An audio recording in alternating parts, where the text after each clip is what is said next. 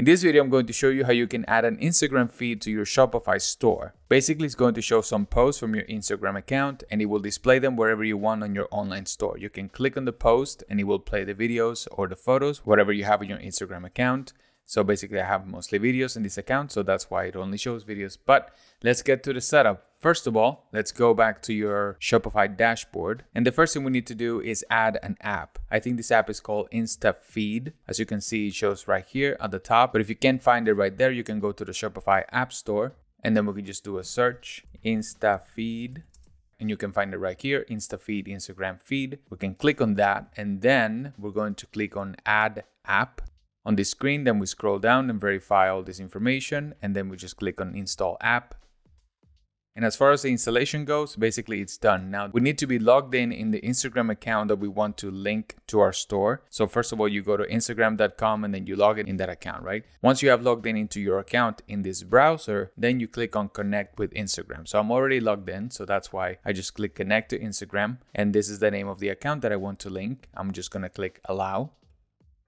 And it has basically been connected. On the right, you can see a preview how it's going to look. As you can see, all the posts are all together. If I want to add some spacing, for example, I click on medium and then click save. Where's the save button? Save feed.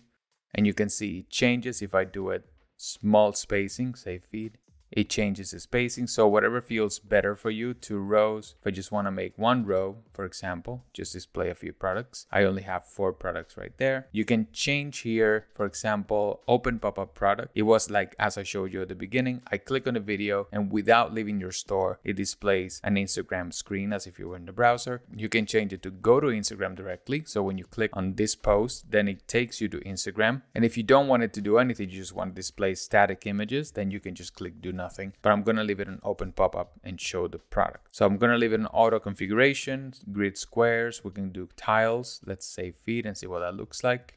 As you can see, it changed, and maybe for your kind of post, it looks better. If you have reels and stuff like that, it might look better, but I have square videos, so it looks very ugly for me. So you can play around with these options and see what fits better for you. I'm going to leave it at grid squares, say feed, and just 1 row, so it doesn't take too much space on my homepage. So basically, you save your feed, and that's what's going to display in your store. Now, let's go ahead and add it to the actual store. So we're going to click on Online Store. We click in Online Store, and then we click on Themes. We already have it selected, so it shows right here. That's my current theme. We're going to click on Customize to add the section. But before, let's check out the store, refresh. And as you can see, I only have the menu, the banner, and then the product, right? So we're going to click on Customize on the theme that I have active.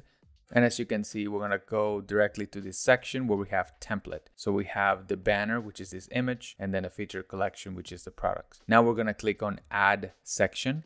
And then I'm going to go to the apps at the bottom and I have Feed there. Click Feed, and we've already made all the changes before. So basically this is just going to display the section that we have already configured. So we don't have to do anything else here other than just place it where we want it to be. So you can make some customizations here. If you want it to be less wide, just going to leave it to 100% so it takes the whole row. So as you can see, we have it down here at the bottom, but I would like to display it right at the top right here, right before the banner. So the easier way to do it is just to drag this Feed directly from here on the template section. Just click and hold this and then just drag it to the top. And as you can see, it's changing.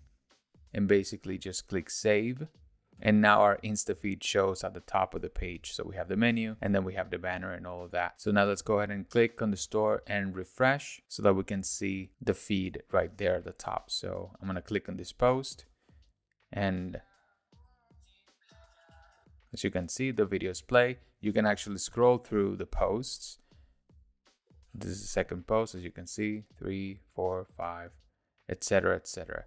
Yep, so that's how easy you can add your Instagram post to your online store. I hope you find this video helpful. And if you did, please leave a like and subscribe to the channel. Have a wonderful rest of the day, my friends, and stay safe out there.